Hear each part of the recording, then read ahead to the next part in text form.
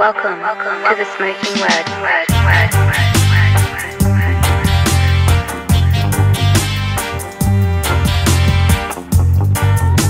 Welcome to the. What's up, everybody? Happy 2021.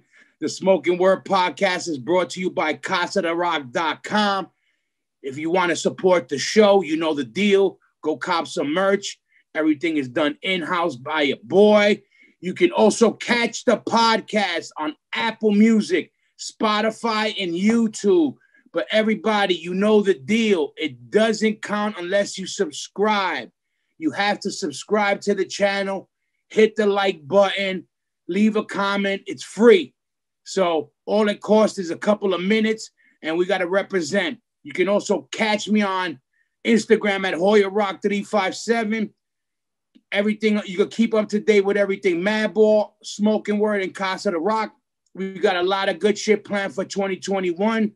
I figured let's start off the year right with Philadelphia's finest black belt, my boy, Hardcore Kid, BJJ United's Jared Weiner. Let's set this shit off. To the Smokin Word.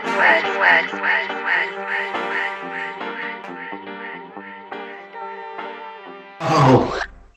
Yo, what up? No, you were in the room and then you disappeared. I was in and out. What's going on? Nothing, man. Everything's good. How about you down there? Happy New Year. Happy New Year. How's everything over there in Philadelphia? It's sunny Philadelphia. It's Philadelphia's Philadelphia. You know, the sun hits it only part-time over here. It's not like Miami, you know what I mean? But yeah, we're chilling up here, chilling. It's cold, right? Freezing.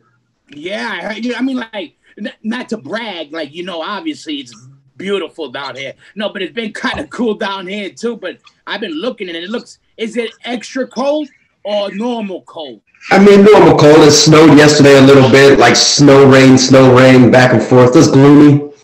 Yeah. And what's up with you and how's everything? So what you been doing? Like, so like, this is the shit. Hold on 1 second. Let me lower this. This is the shit what I was wondering because now there's like some states are having new lockdowns and you know and relocking down and different things happening. What's the deal over there? Like, are you in? Are you out? Like, is the school open right now? What's the deal? We reopened up today. So today was our first day back with the school. We were closed for 3 weeks again, almost a month. So yeah, today was our first day. It started with 6:30 a.m. class, and there was a bunch of people there already this morning, which is great. And then 11:30 a.m. today, and then back to normal tonight, hopefully, and then we'll see what happens. You know what I mean? You never know, but yeah, we're back open, training. Yeah, we're gonna go into all that shit, all this crazy law shit. So I was just wondering, like, I was like, fuck, man, daily businesses are changing, you know, the way they're running, if they're even running and whatever. But I was like, but yeah, no, this is going to be the first one I dropped this year. And I figured, you know, I get you on to talk some shit. And it's been a minute. And but yeah, no, fucking, I wanted to get into it because I got, like I said, on this shit, I was like, obviously, I wanted to show in our world that there's different walks of life. Like, you know, we always talk about it, you know, people are doing different things. And I wanted to, you know, showcase it with like, you know, like from dudes like Kamal, who was a comedian, to Eric, who, you know, kickbox, you know, the fight game and the hardcore scene has always a connection in the, you know, underground movement. So, yep. And you know, and you've been having another little, kind of like a comeback of comeback. So I was like, yo, you know, you've been in the hardcore spotlight lately. So I was like, yo, like, you know, let's talk some shit. That's right. Yeah. But you know what's up? Because you know I know your whole story, but I like the story that because again, like a lot of kids in our world, especially now, jiu-jitsu, it's next level in the world, you know, and especially in the hardcore scene, a lot of kids are training and whatever. But even before jiu-jitsu, you know, hardcore kids mixing with the jiu-jitsu that came in later, but you're both of those things. And that's what I was like, that's what I like about the whole thing, like the connection on the music and the whole, lifestyles and shit. Philadelphia. So, all right, how you came up in Philly? I'm a New York kid. I grew up, in my neighborhood, everything was hip hop, and then you had, in certain neighborhoods there was, the Italian, and some of the Latin kids had the heavy metal. It was hair metal or thrash metal, whatever it was at the time. But that was my neighborhood, and I got into the whole music because of my brother. In general, coming up in Philly, how did you come up? Were you into music early on? Did you come up with I know your family had sports involved. Like, what was your come up with in Philly? So pretty much it was similar. You know what I'm saying? Like, I lived on the area in Philly. It was like right by Cheltenham Ave. So it was like right like the farthest northern part of Philly. And then, like, when I grew up a little bit, I moved to South Philly later on and stuff like that. But so it all started pretty much for me. I was into metal as a young kid. You know what I mean? Metal and skateboarding. That was it from literally like a super young age, preteens and everything like that. And then that evolved into more of a punk rock thing, and then it evolved more to a hardcore thing. And then I remember like AF and Sick of It All kind of being, even like the Misfits a little bit and all that being like my crossover a little. Yeah. And then, the thrash metal and everything kind of evolved for me. And then like skating and going to shows all the time kind of evolved for me. And then jiu-jitsu fit in there probably around like, when did I start? I started in 95 jiu-jitsu. So like I was still in high school. So like all those things together, I was going to shows. I'd go skating at Love Park in the day, go to jiu-jitsu class in the afternoon or night, and go to a show later at night, meet all my boys. So that was my daily like routine. You know what I'm saying? Yeah. It's like the exactly very same shit how we came up out here. But let's rewind now. That's what it is. A lot of people, and you don't always talk about it, but skating, you were like, you were doing your thing as a skater for a while, right? That was like your main thing before training, right? It was. Like I probably had an opportunity to take that pretty far at some point, but my body I beat the shit out of my body at a young age. Like I fractured my coccyx bone, both my ankles, both my wrists, smashed my head all over the place, which we'll get into later. And then at one point, when I was doing both, I kind of made a decision, like, where do I want to go here? My body. Yeah, so I decided at one point, like, you know what, I'm going to pursue jiu-jitsu and kind of put skating on the back burner a little bit. Because I was having a hard time going into class, like with my like broken back and broken ankles and just like all beat up. So at that point, like I did have some sponsors in skating at that point, and I decided to kind of like I just transitioned into full-time jiu-jitsu and put skating on the back burner. You know what I mean? And it kind of just evolved from there. And honestly, the skating led to jiu-jitsu, because I was skating by my first jiu-jitsu school one day, and my boy came outside. He's like, "Yo, Jared, this is the place right here," and that was it. So it's kind of skating's fault. Yeah, that's what I was gonna ask, because I know that story that you were skating by. He put you on, and before that, did you ever think about fighting? I mean, like, or did you do anything? Any type of every kid does karate as a kid. Like 9 out of 10 kids did karate as a kid or something. For even if it's for a week, a month. Yeah, I never really did karate. There may or may not have been an awful lot of tussles growing up. You know what I mean? In school and in the street a little bit. You know what I mean? Just for friends, and shit happens. You win some, you lose some. You know what I mean? That's just part of the sport. That's part of the street growing up. So like even the way I skated was a little more aggressive. The way I lived was a little more aggressive. I was an angrier youth. You know what I'm saying? So like these things kind of all transpired into this.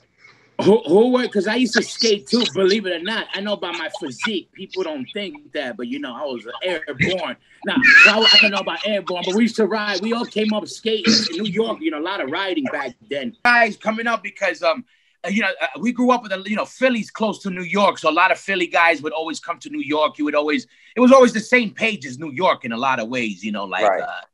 The styles of what was in style at the time. Who were you guys back then? So like when I was skating at like the skate parks and stuff a little bit too, like I I used to, I really like Barker Barrett, Tom Boyle, rest in peace, who was one of he was one of my original like vert ramp guys back in the day. And then as I got into the streets a little bit, obviously like Ricky Ayola and Serge Tronyowski and like all like Lil Stevie Williams. He was younger than me, but like he was one of the best in Philly. Stevie was so good, ahead of his time. Freddie Gall. And then the New York guys like Bobby Puelio and the Cardona brothers and stuff like that, Harold Hunter, all those guys, man. Like I used to come to Brooklyn Banks a little bit and skate there. Like Philly and always be skating. Like we go to Love Park and we'd always skate both cities. You know what I mean? Yeah. The Banks were dope. I grew up again, like, you know, I was more of a street skater. We were skating the streets, but everybody, you know, at one point everybody was skating. And then I was, you know, there weren't a lot of ramps around in Queens. I actually had a half pipe later on, a mini half in my yard. I was the only guy in my fucking whole area in the hood that had a fucking mini half in my fucking That's yard. awesome. But then we got into like, you know, girls and getting into trouble. So then you know how that goes in hardcore. And then the skating got pushed to the side and shit. And then we were like, but I always loved it, and it always leaked into you know. If you were into that, you were kind of more open into alternative shit for some reason. Yeah. You know, if you were skating, BMXing, it was, you know, tattoos or fighting, drinking, smoking, fight. You know, it's always led into something. So you went into skating, and did that? You already did, and the skating was with the metal.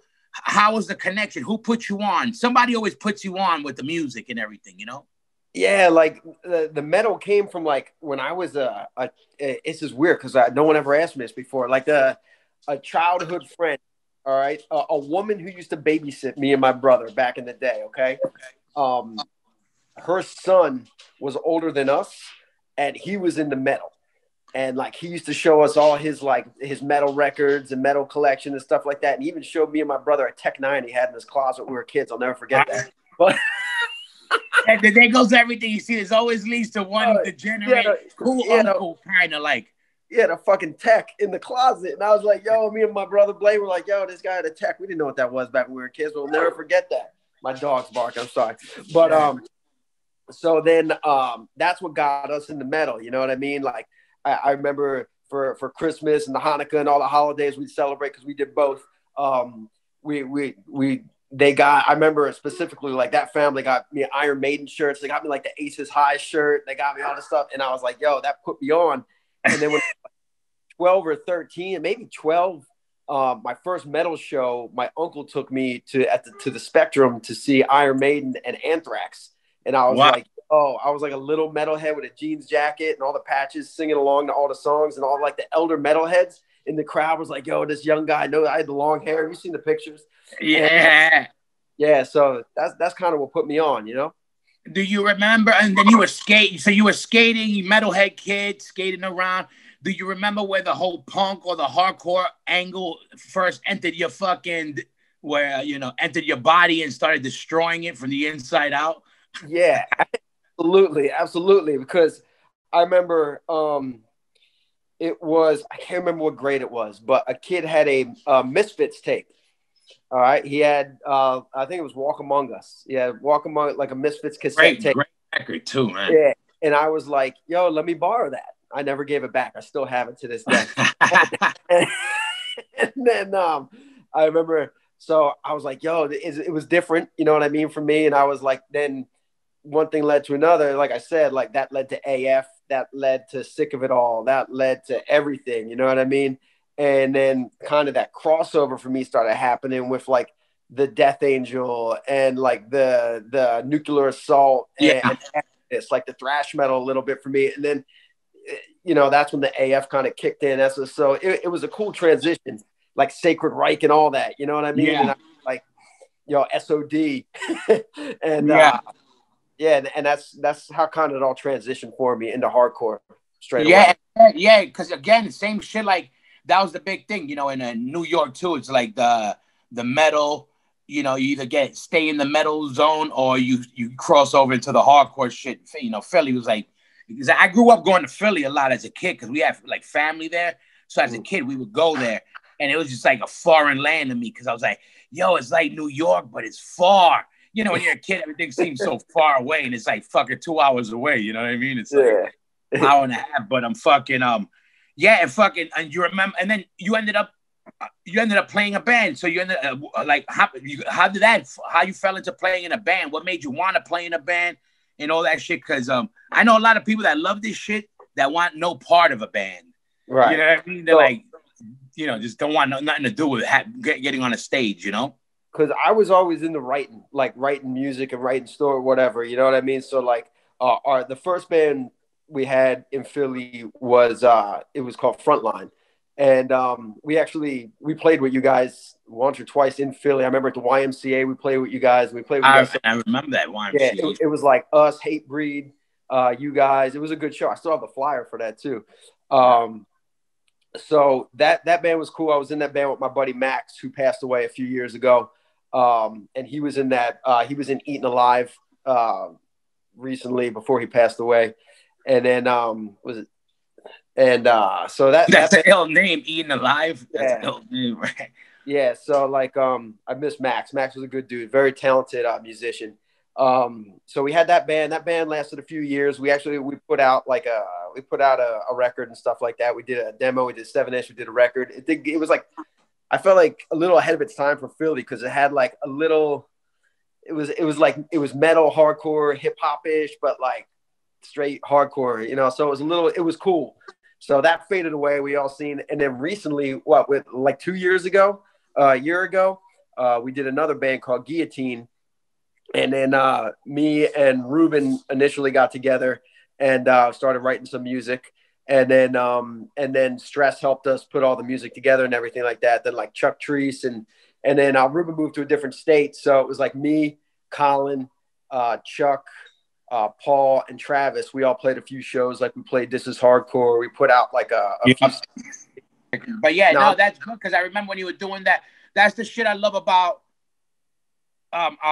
doing music. You know, people think that you got to be in a band, like you got to be, I want to play arenas. You could do it for just fun, and you could have that shit forever to let off steam and just, you know, to break bread with your people and play a show or two, and you could always come back to it. You know, you don't got to take it serious like that. You know what I mean? Like people don't. You know, that's the beauty of it. You could take it serious or take it for therapy. Like you know what I mean? Like. You know, it's like a punching bag. You know what I mean? And that's the great part of it. But yeah, like, all right, no, now I want to get into the shit because, you know me, I'm a fucking, people that know me, I mean, you know this already, but a lot of people, you know, I've been following the whole BJJ game since, you know, the early, you know, like everybody, you know, I think, you know, the early Ultimate Fighting, you know, championships put everybody on. You know, yo, what is this fucking skinny Brazilian dude? How's he beating all these fucking gorillas? You know, I hated Royce when I first saw the UFC because I was like, because to me, he was like, I could feel the cockiness off of him, but I was amazed on what he was doing. I kept saying, how the fuck is this guy winning? Like, that's what is bothering me. Like, you know, I don't like how some of his wins look because, you know, I didn't understand the game. I'm just seeing him like, you know, just kind of laying on somebody and the guy's tapping out and I didn't understand it. You know, now, again, you know, you're learning, okay, the positions, the guys, this and that. But I didn't get it at the time, but I was amazed. I was like, why are they giving up? He's just laying on them, you know, or whatever. And then I kept seeing it. And then as I seen him fight guys with different disciplines, and I'm like, you know, okay, there's something amazing to it. You know what I mean? I was like, I got to learn this shit because if we ever in a fight, like, you know, we seem to be active. We were very active on the streets at one point.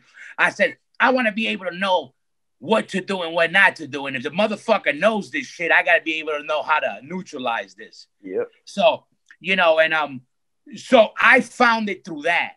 You know what I mean? You found it through like, that's why your story was bugged out too, that you was skating by and one of your homeboys put you on, you said, right? Yep. He called you over and which school was that? Who was the? That was my friend Bean, who was training there. He's an old hardcore dude too. He was an old skinhead, you know what I mean? Out of Philly and Jersey and stuff like that.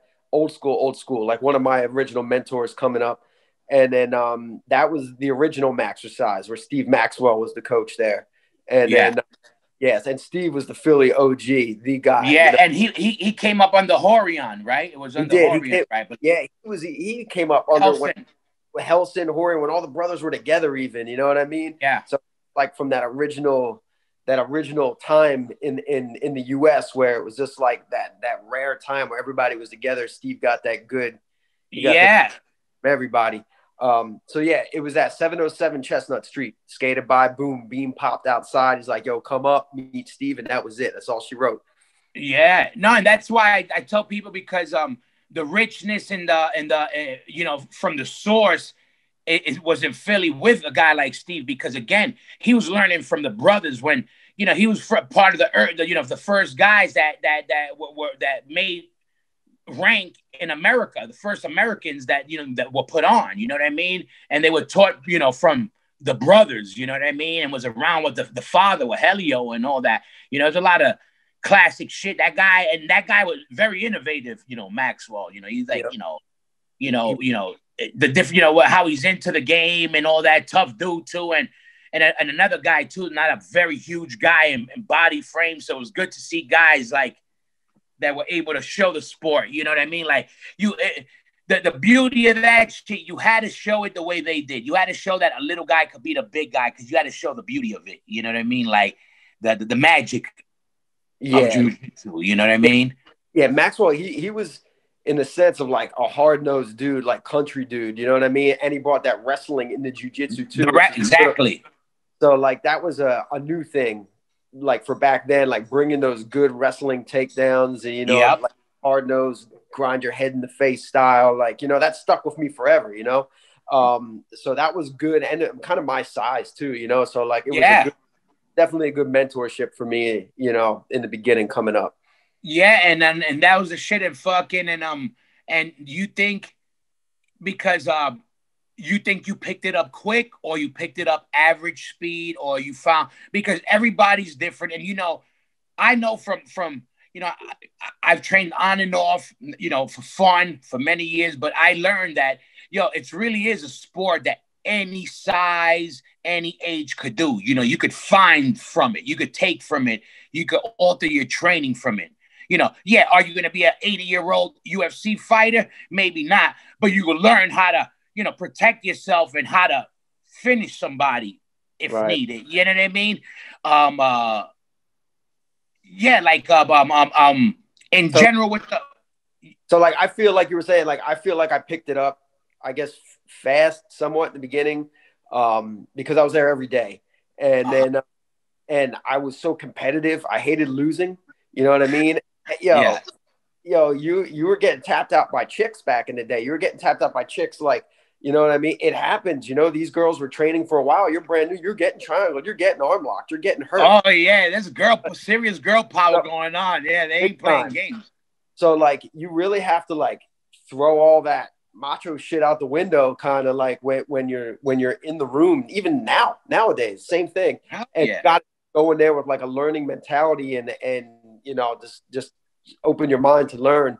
But, yeah, when I was young, I didn't like losing. I didn't like losing to anybody. So I was in there every day and just training. They eventually gave me a job in there, cleaning the machines, cleaning the mats, like, and all this stuff. So, that was a blessing in disguise too, because that really kept me out of the bullshit when, you know, a lot of shit was going on out there. Yeah. Kept me in the mats. And then, so I was there every day. So it definitely helped. Like, and again, you know, obviously, you know, you're gonna be biased because obviously, you know, you own a school. Obviously, you love the art, but ain't it crazy? Everybody should know some of this. Like everybody, like I really believe that. Right. I got no money invested, but a love for it, you know. And I tell, especially girls, when girls right away go, that's the first thing, you know, or women, because the whole art is a strength and size not being the main factor. Right away, you know, it should be taught in every fucking school. You know what I mean? They got people playing kickball. What the fuck? Who the fuck is gonna use kickball in life? Ever? When was the last time you played kickball? Never. Yo, kickball was off the hook though. You get the squishy ball, yo, that bitch would fly. Look, I had fun, but when's the last time? You know what I mean? Like, it's like get the fuck, like everybody, they'll do like you remember the exercise days, and then they have some of it, all right, push-ups, sit-ups, but then some of it was bullshit, like how you could hop on one leg for like 5, it's like some bullshit. It's like they should have like a self-defense day, like something like that, especially now. But ain't it crazy? Like, all right, I asked you this because this is a good question, because a lot of people ask this about putting their kids into a new art, and I had told you this with my son early on too. What's a good age you think kids should start training in jiu-jitsu? We usually it all depends on the kid, I think, like, and the attention span and stuff like that. Like we usually do like 4. We take them at like 4, 3, in my opinion. Like you can put them on the mat, let them roll around and run around, but are they really? Yeah. Are they focusing? Can they focus for more than a half hour, 45 minutes? You know what I mean? It seems like 4 years old is the age where they come in. They could actually focus with the other kids for about a half hour, 45 minutes. You know what I mean? Yeah. That's the age I would recommend, but every kid's different. You might get some prodigy who's 3 years old in there running around breaking kids off, and that's that. I've been waiting for you to ask. You know what I mean? And she goes, yeah, he has a lot of energy. Maybe you should put him into something to burn. So right away, I put him in a jiu-jitsu program.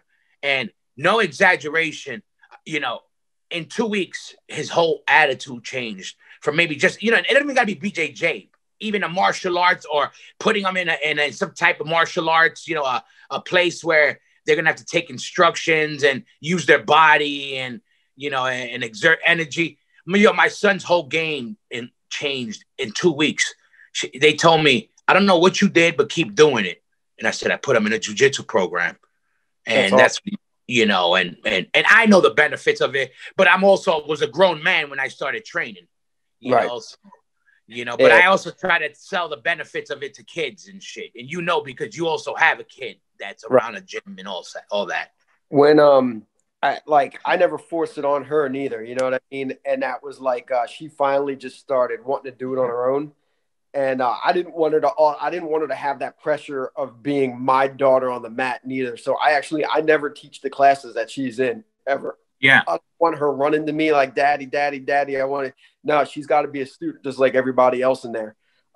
That's important to me. But yeah, when she's in class, you could definitely tell her behavior is better. She burns all that energy. Like on this last Christmas break we had for the last 12, 14 days, whatever it was here, and she had no school and there was no schedule and we were shut down. This kid was an animal, literally out of control. Yeah. So having her back she's going back to class today. School started again today. She's in school, and thank the gods. My son too. He's in the next room doing his school while we're over here talking shit. So so to get that structure back because it's super important. I agree. And there was something we skipped over that I wanted to bring up that I remember that I liked about. Again, I had this thing like, again, with the jiu-jitsu, I love the game. I love where it is. I ain't one of these old school guys that hates the new school or whatever, but I'm lucky that I was around it in the early days to be around, to know where a lot of shit comes from and whatever and how things were. And one thing that I loved in the early days were how and I know you were involved with these challenge matches when people would roll up to fucking schools and, because I know that would go on a lot. And, and back then, people don't understand. Like now, there's techniques online daily. Back then, people wouldn't even let you in certain schools wouldn't even let you through the doors, without an attitude or, it's very political and secretive. And you remember how it was, you know what I mean? It was fucking crazy. Like, I know during the chat, and people would roll up because it was still very new too. How are you involved with that shit? Because I know you were involved with that shit, like challenge matches for people out there that I don't know what we're talking about. People in the early days of jiu-jitsu and jiu-jitsu schools, other martial arts schools, and also jiu-jitsu guys, wrestlers, and tough guys would roll up to schools and challenge the guys. And they would basically have fights in the school.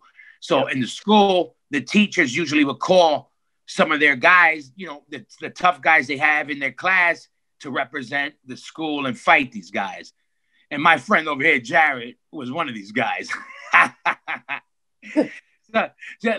So what, I'm one to, I've had my challenge matches, but not in dojos. They were usually in bars, in the back of clubs. But like walk through one of the situations that happened. Like how, name one of these times that it's happened. Like how did it happen? Walk us through the whole story. People rolling up, and then how everything panned out, and them getting you and you having to take care of business. Now's your time to brag, because you're not a bragger, but this ain't bragging. This is you telling something that happened, a factual. There was quite a few, let's say back in the day, you know what I mean? And some of my classmates at the time handled it. I handled it. There was a few. Even Maxwell had to step up and handle one or two. That's hard. I remember one specifically, the student didn't fare too well, and Maxwell was so fed up, and he's older at this point. He's like, you know what, I'll handle this. And he stepped in and broke the dude off. But that was humiliating to watch, actually. I was like, what the hell is going on here? But anyway, but good for him for stepping in and doing it. So let's pick one. We'll pick the one. All right, we'll pick the one the one you see in the video you see. We'll pick that. All right. So this guy, I think he may have came in for a class or two previously. He was a wrestler from another college, and he had signed up to fight MMA under Steve Maxwell's name, but none of us knew who he was. All right. So I go, yo, Steve, who's this guy on this MMA card fighting under your name? And I was like, I think that's the guy right there. And he up, and Steve's like, who are you? And the guy's like, I'm going to fight under you. You're the only place. Steve's like, I don't even know you. You don't even train here. And the guy's pretty much was like, well, I could take anybody here. And Steve's like, oh, can you? So right away, I was like, I'll do it. I'll do it. And I wasn't crazy about this guy anyway. It was something about it.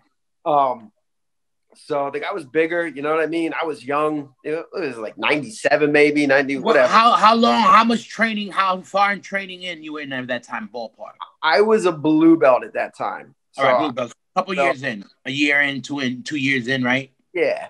So literally Steve's like, go tape your hands up. I'm like, tape my hands up. And he told the other, tape your fucking hands up. So we taped our hands like old school, and we fought. We fought twice that day. The first one, the guy actually took me down with a nice double leg, but I was able to finish from a triangle arm lock pretty quickly.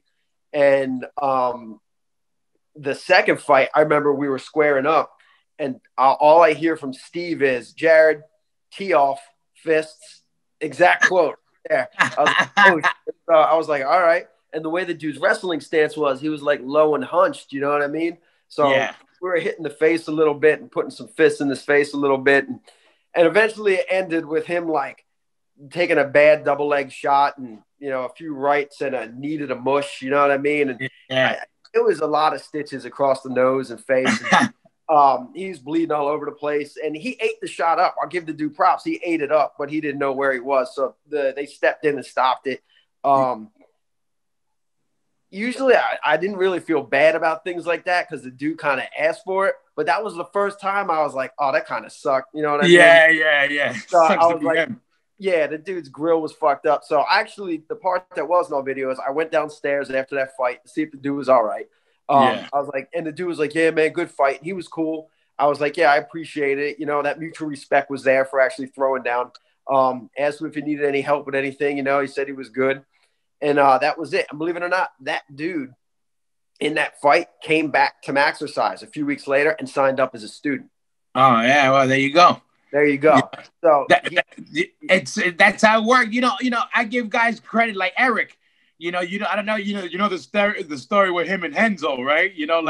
That's how he met.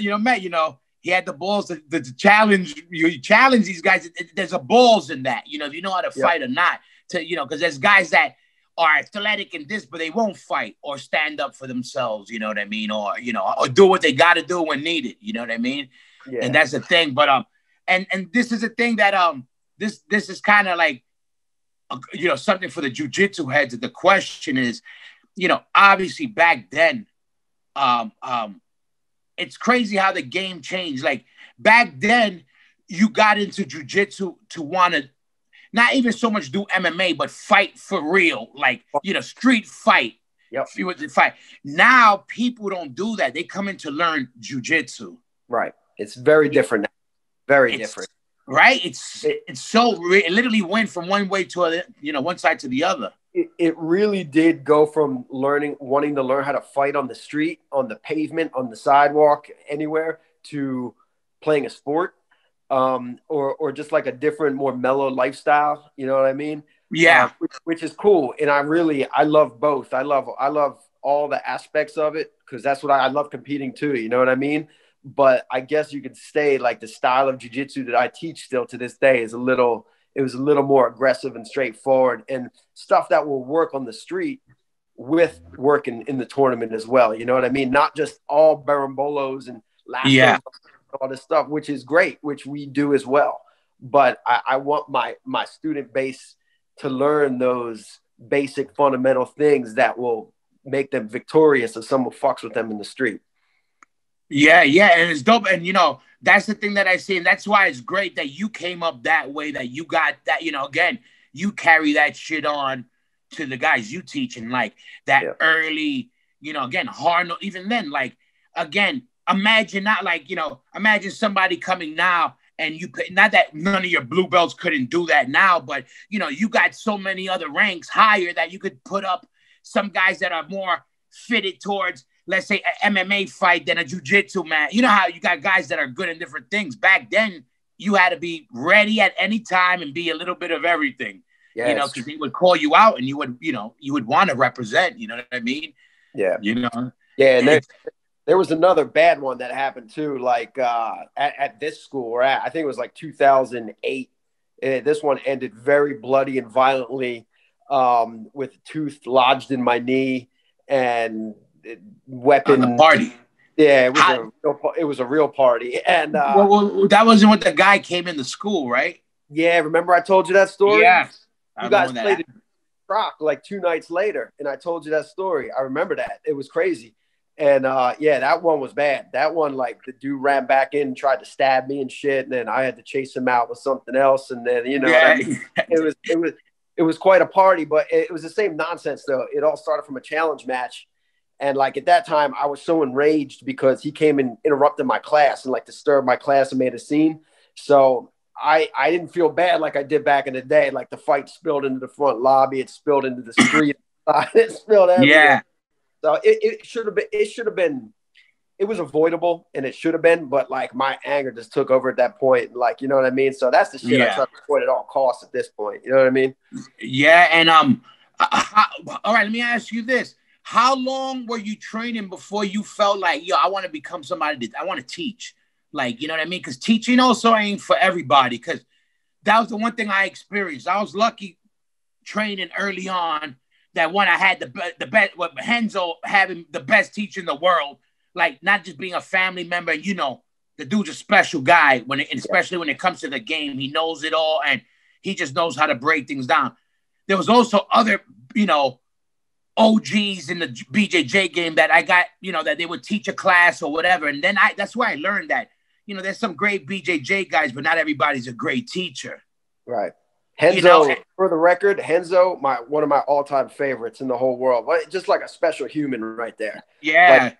Yeah. In every sense, like we always talk about it, as a human, as, a fighter, he's what a fighter is. You know what I mean? He's what you want to be. The dude don't, he if it's up to him, right now he wants to fight no weight limit. Right now he still wants to do that. This is the type of motherfuckers that they're a rare breed, and that's what I love. And I'm glad that whatever little BJJ I had was under him and during those times. But I got to train under some other, guys that are very known in the game now. That I remember being like, these guys aren't very good teachers. You know what I mean? And not everybody's meant to teach. When Henzo was, he'll tell you in 2 words, and you'll have the tightest game, and you're like, wow, he just has that magic. Right. When did you learn that you were like, you know what? I like teaching. You know what I mean? Like I might want to really turn up with the teaching.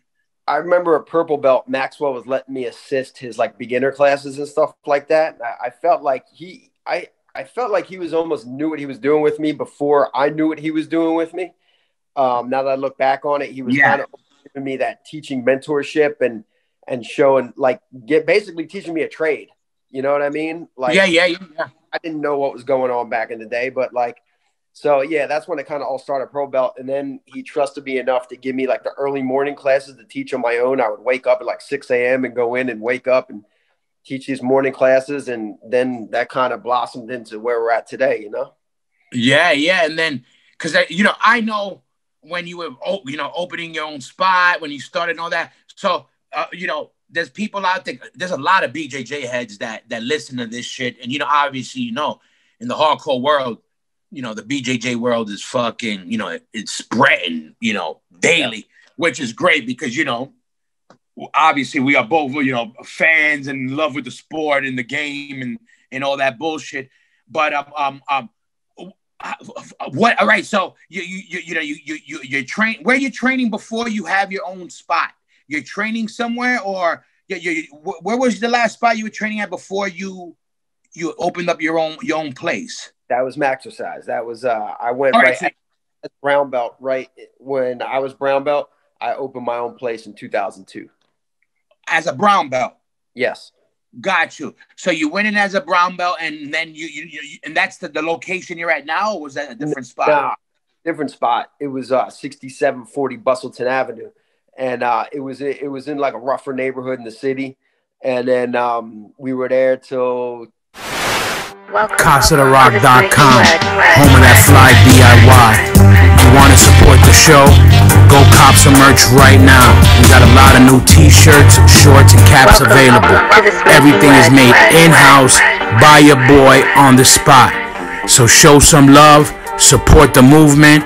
CasaDeRock.com is the spot. First spot in Northeast Philly on Bustleton Ave, and we were there. Like that neighborhood went downhill pretty quick.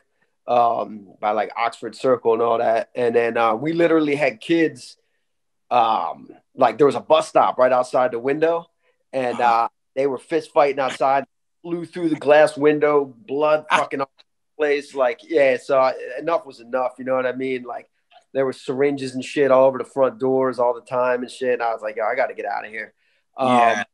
So we moved from that location to the current location where we're at now in 2007, and we've been there ever since. Damn, I remember when you were getting that place ready, 2007, man. That's a long time already. Yep. Crazy. And then, all right, as a new business owner, especially in, as popping as jiu-jitsu is everywhere. And also martial arts, that type of game is like a gym, it's rough. It's a rough business, like being in show business. You know what I mean? Like there's highs and lows, even if the trend is popping or not, you could have, what was it early on? What was because I know I see the same problem with tattoo artists. I know tattoo artists that do two things. They either rather bounce around or open up their own spot. And a lot of people don't want to risk opening their own spot because you could still have, a good amount of students, but still, not make enough money to stay above water because the way things turn out with a business like that. Right. What are some of the hard things you found early on? Because you also, building up a business, and it's also a sport that's still not till the last 5-10 years it really, really blew up. You were doing it before that. Like, how did you push it? I mean, back then there was no real social media neither. You know what I mean? So exactly. And we're gonna get to that in a second too, because like where I'm at mentally right now, I kind of backed away from social media a little bit right now. I'm kind of taking the old school again. I want to see the approach, how far I could take it this year with running the business the old school way a little bit. You know what I mean? So we'll get to that in a few. Yeah, so there was no real social media back then. So it was all like you were literally walking places, dropping flyers and at other local stores in the community and word of mouth and the internet. You had your website and stuff back in the day, but it wasn't as extravagant it is today. You know what I mean? Like it was a lot. honestly a lot of word of mouth. There was a lot of like just direct marketing and shit like that you had to like. There's a lot of concrete work. You were out there just on foot. You know what I mean? And you know, word spreads. People come through. I happen to have a storefront location, so people would drive by and see what was going on, pique some interest, and it's, you know, the character of the place was rough. There was rats the size of small dogs running around there. We had a Arabic market next door to us that they were slaughtering sheep and lamb in the back alleyway. Cool. Oh yeah! Shout out to Blood Clot, Toby, shout out to Double J. Yeah. Yeah. But you know, it was just like that whole environment was just rough. You know what I mean? And it was some students were getting robbed at gunpoint around the corner after walking to the car at night after practice, and I was like, yo, this shit's so. Yeah. We had to get out of there, but you know, we maintained a hard image there, and we trained hard. There was no heat, no air conditioning, so we'd literally come in for the morning class from wiping the mats the night before. It'd fucking be ice on the mats. Crazy. You know? So we'd have a fucking kerosene space heater to put that shit up and try to get the shit to melt so we could train in the morning. But yeah, but so we started. That's where we started. We started small, worked our way up, and we are where we are now. You know, just And right now, you know, I see I know, you know, I see the pictures. I see, you know, you got, you know, you've even since the COVID, like post COVID, I'm seeing the fucking people coming back, which I'm glad because, you know, it's like, I remember, you know, motherfuckers going to train that had shit worse than COVID when I was training. You know, some people show up to class that they need to be thrown in battery acid. Yeah. You know what I mean? Yeah, exactly. They're like sick and dirty and fucking, but you know, like, you know, I get it. Unfortunately, it's a real body to body, you know, sport. So, you know, I get it, but it's good to see. And, you know, you have you know, in Philly, you have to have, you know, you definitely must have one of the most successful schools in Philadelphia, right? You know? Yeah, there's a few of us who have been around since the beginning with Maxwell and stuff like that, who have all done good for themselves with the schools. But, you know, this COVID thing kind of, I can't speak for anybody else, but I know for me, it's at least knocked out half of our student base right now. Like, easy, right? Maybe more. So like classes are small and I can't blame people. You can't tell people what to do, how to feel. I'm not going to get involved in the politics of it. I'm not going to, because it just shit that spirals out of control. Yeah. I've had longtime friends turn their back on me because I was open. And then I had longtime friends turn their back on me because we closed. So it's like, you can't win. You know what I mean? And I refuse to get into it with these people because you can't tell people how to feel or what to think. You know what I mean? I just want to keep trucking forward and support my family the best I can. Exactly. You know, like everybody, you know how like people talk about, you know, without getting into, you know, thing that, you know, people want, they have the right to have an abortion, have the right to get tattooed. Well, we have the right to do what we want to do. If that means if we want to, you know, so if we want to support our families, we should have the right to want to support our families by the only means we know how to. Yeah. You know, should be our own choice. You know, and whatever the politics behind it, I won't even get into it. But I know that because right now I can't do shit. You know, we're fucked. The entertainment, you know, people in the clubs, the promoter, everybody's fucked in this. You know, but you know, right now I could go buy, what you call it? I could buy a bunch of fucking granola bars, a tire, and some fucking kettlebells right now at Walmart. But, you know, I can't play a show in front of, you know, less people that are running around in that fucking zoo. You know, I can't play a show in front of fucking, you know, 200 people, you know, because of some fucking bullshit. You know, it's crazy. So it really is like, it definitely, my business took a massive hit this year. Like, no bullshit. You know what I mean? It's stressful. I'm stressed out. There's a lot going on with it. But we're here. We reopened today, like we said earlier, and we're trying to truck forward, and we'll see what happens. The future at this point, it's uncertain. You know what I mean? We don't know what's going to happen, but we're going to just try our best to stay afloat and keep it moving. you know? Yeah, yeah. And after all the years teaching now, how many black belts you got under you? I think I got to do the count again because I did it last year. Since we didn't have a team day this year, it kind of we couldn't even have our annual team because of that. But there's probably in the 40s right now. Awesome. All under you. Under me. Yeah, yeah. So there you go. You got, there's 40 people that got to come through right now. If you ever get thrown in the streets, somebody better come through for their master. Or else you're be drunken master. And but yeah, no, and again, and what I want to also talk about, like, I know you started again, a lot of your accolades or whatever came as competing as in your later years as what do you call them? Seniors, right? What do you call in your later years, right? Masters. Yep. And your seniors, your senior citizens division. Yes, yeah, the senior citizens division. Yo, you're killing it. But in the Masters, that's where you started. You kind of, it seems like you made most of your noise competing, right? Yeah. I don't know if it was just like the shorter time limits or just like of the matches. I mean, I felt like in the end, right before Masters, I started competing in Masters. I think it was like, what was it, 09 maybe? I did decent in the adult divisions right before that, like right before I switched over. I had some good wins right before that. And then, but Masters, I don't know if it was just a confidence thing. I don't know if it was just like I'm having more fun now thing, less pressure on my thing. You know what I mean? And that was it, and you kind of just fall into a rhythm. The more you do it, just like work, it becomes easier.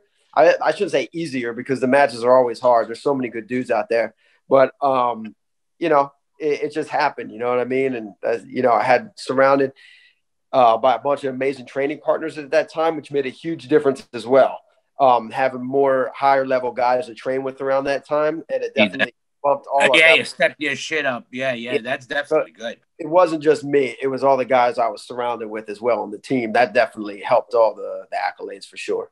Yeah. No, that's good. And that, and the shit is, well, because I know from chilling with you that again, and I personally seen that in your later years is where I started seeing a lot of the competition. I mean, there's more competitions now anyway than back in the day. But did you compete a lot back in the day? Any of these IBJF, R2D2s, and all those things? You did a lot of those right back then, right? I mean, I fought a black belt from the day I was promoted to black belt to currently, like through all the adult divisions. I fought the best of the best dudes in my generations. Like I fought all of them. I got my ass kicked a lot. I won some, lost a lot. But that helped get my level up, just feeling what I wanted to be. You know what I mean? Like feeling these dudes breaking me off and being like, damn, I want to get to that. I want to see what this dude's doing. You know what I mean? Yeah. Helped. And I never backed down from any match. I was always there. You know what I mean? In Brazil, here in the US, everywhere, Europe, Asia, Portugal, you name it, Guam, the whole. Oh yeah, and besides the BJJ, I just remembered, and you had some MMA fights. I did one. So so let's say not some one, but I'm still undefeated. But one means that you had a few, because in the gym you got to get into a few before that fight. You know how that is. Yeah, I got knocked out so many times during it. Like that was ridiculous. So yeah, we did an MMA. You good? No, yeah, I'm good. I was gonna get into. I'm glad something you're saying. Finish what you were saying about. Yeah, we did one MMA fight, and my opponent at the time actually ended up having a nice UFC career. And I just spoke to him recently. Like we're still friendly to this day, and it's cool. Yeah, no, and you're just saying like, yeah, you got knocked out a lot, and I know you were dealing with from a lot of training and a lot of who knows from what. That's why I get into that. You were dealing with some injuries from shit you picked up during training throughout the years, and that's why I'm people that know you are psyched to see you competing more now than ever, because they know, for a minute there you were dealing with some shit, and now you competing a lot means you're where you should be. You know what I mean? And do you think some of that you were dealing with what? Like, I know what, but not exactly what, but you were dealing with like head trauma. Yeah, we were dealing with multiple head traumas in a short amount of time, multiple times.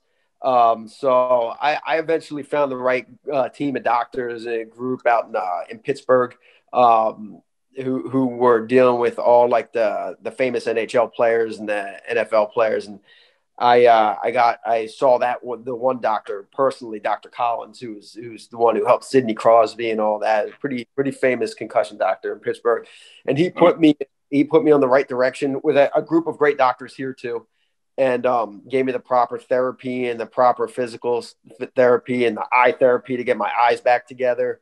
And so yeah, I was able to get back into a good place and able to get back out there again and do my thing. But that was a long road, I remember 2014, it was about a year off from everything. And then it happened again in 2017, I think. It was more than a year off from everything. And it was just from multiple hits in a row. And you know what I mean? Like people think I can't take a punch in the face now. I definitely can. You know what I mean? Yeah. People think I got that glass jaw, but no, I'm sorry. You see, like I'm still a meathead. I'm still here. All right. So obviously, I bring this up because, that shit comes up.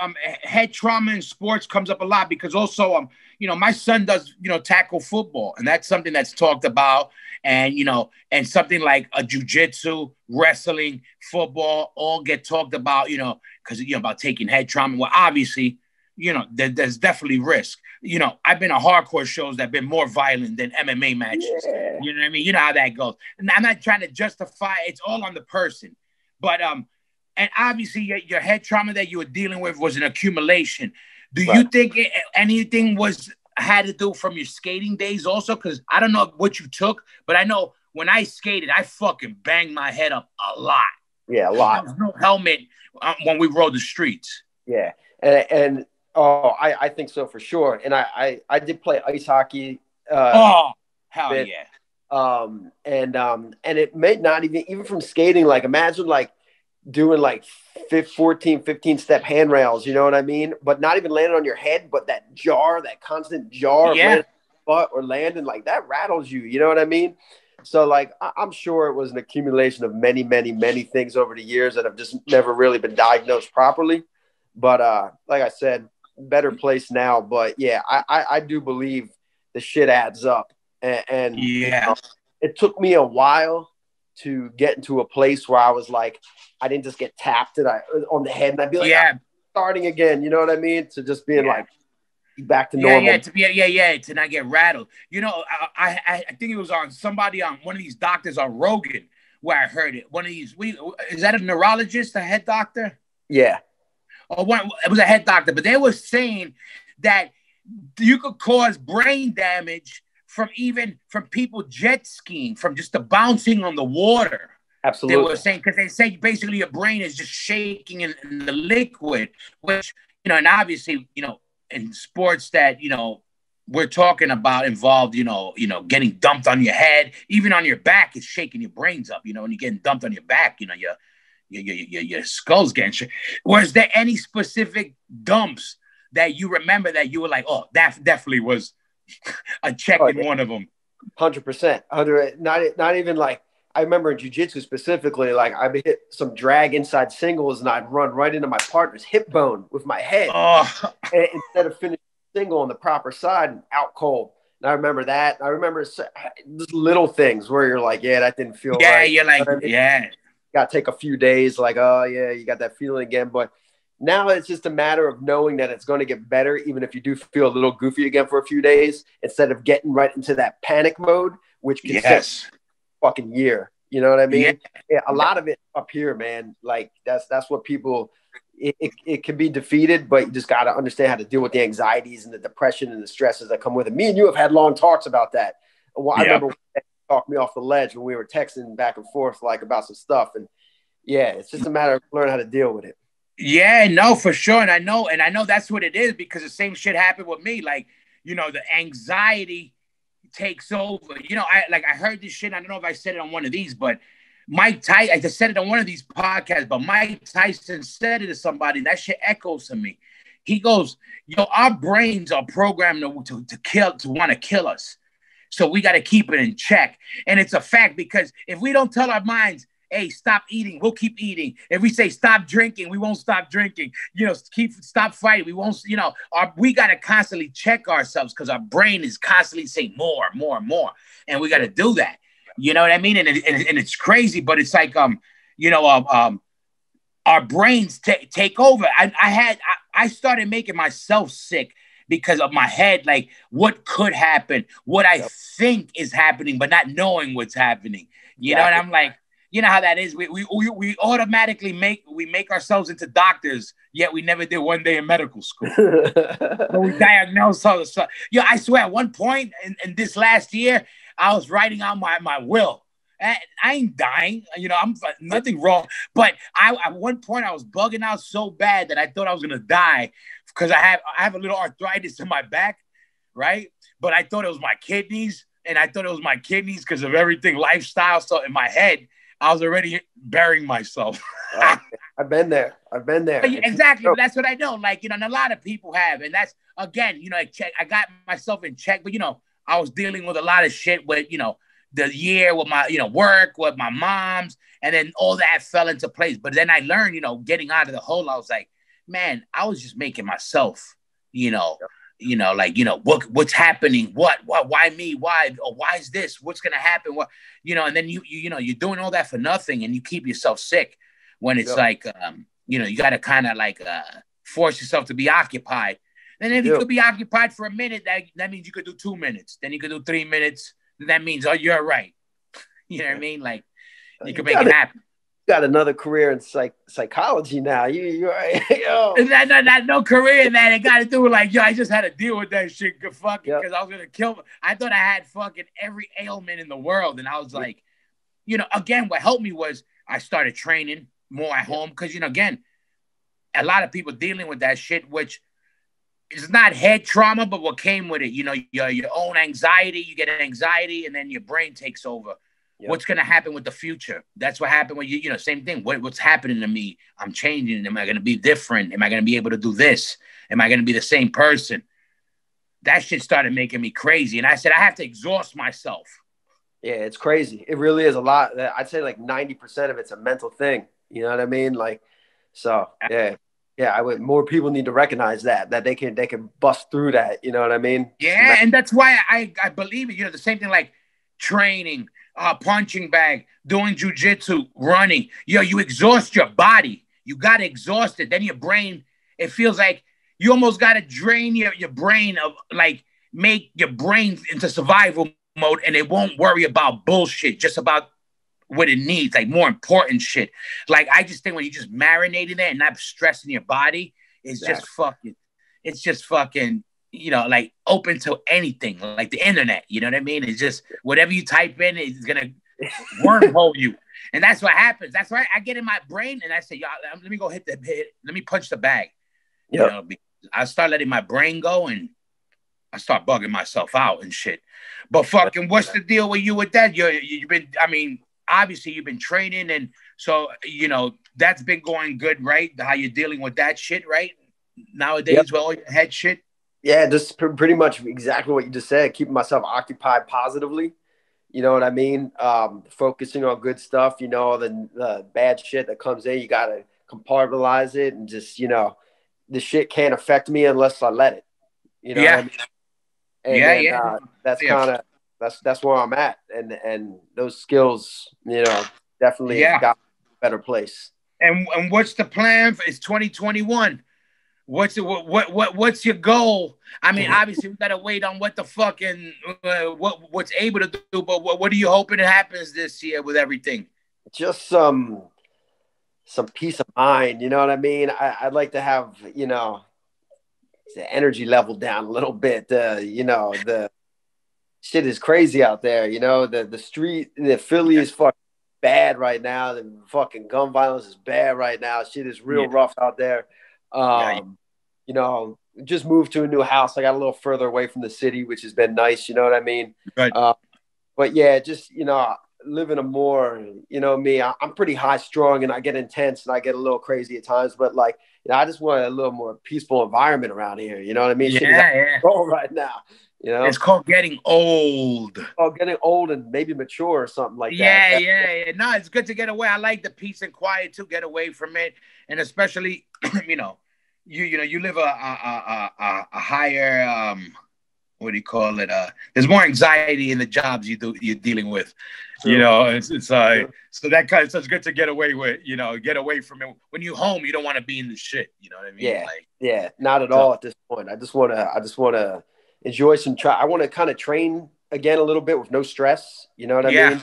Um, you know, maybe do some tournaments again, which you know, we'll see. That's not high on the priority list right now, and just just yeah. get business back in a good place too. Because right now it's in a shitty place. You know, I just want to get it back in a good place. Yeah, yeah, yeah. I'm hoping. I think it will. You know, I think little by little people get less and less scared. You know, and then the people that are, you know, that been wanting to train, waiting for the COVID shit to pass to get their first time on the mats is gonna happen because that's happening too.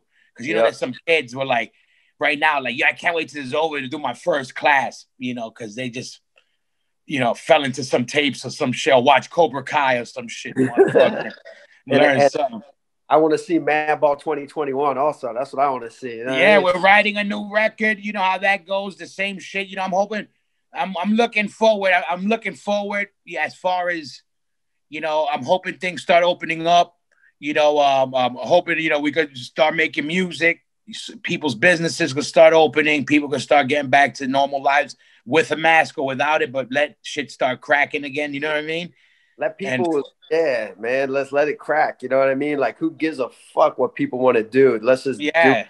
like, Yeah, so but good. So the school's still open, so they could catch you. Where's the location at for anybody who's in the Philly area to go check you out? 428 York Road, Jenkintown, PA. And there you go. And I want everybody to know, me and Jared, every year we would do a black and blue roll that we did it for a bunch of years. During the black and blue weekend, we were basically at, shout out to Josh and Clockwork Jiu-Jitsu and all the fellas, you know, Mike and fucking Danny and all the fellas.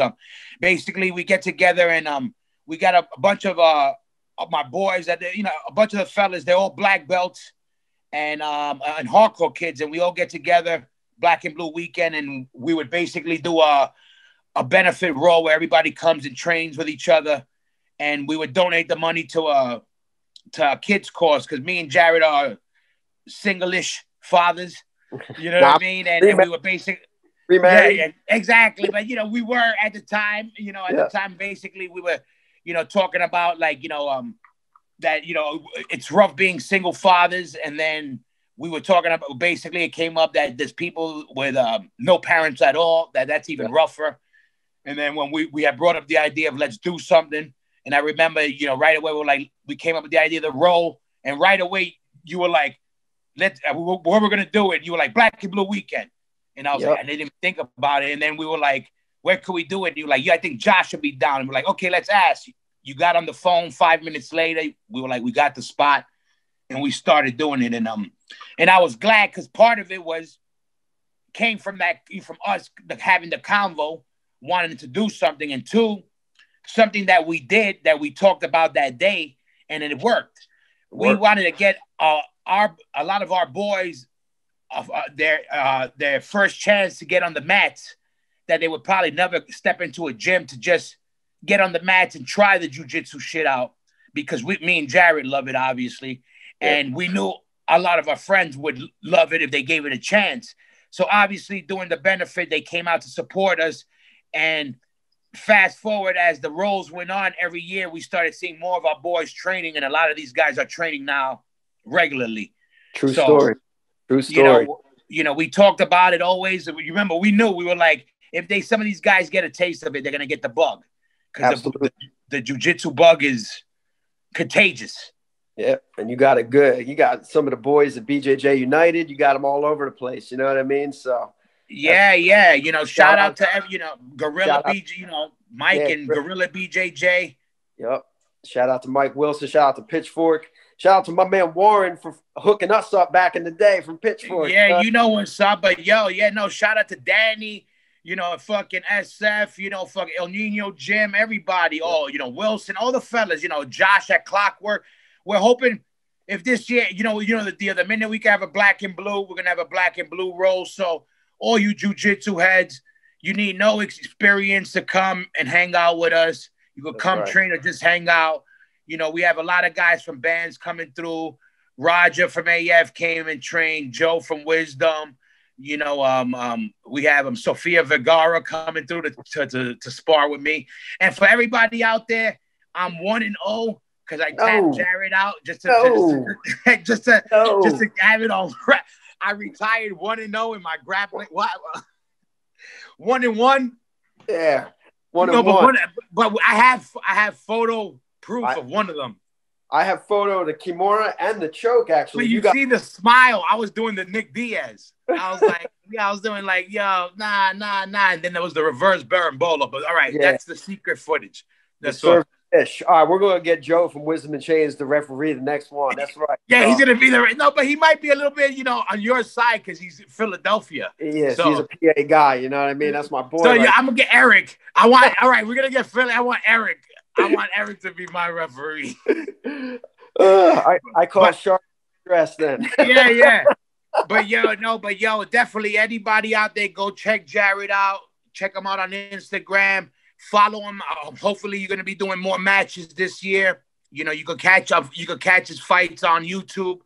You can catch him at a hardcore show and try to start a fight with him, and then you're gonna get jumped by all the fellas. Nah, yeah. I don't do that anymore. But if you want to learn some real BJJ, that's Philly's finest right there. Go support hardcore scene, hardcore kid.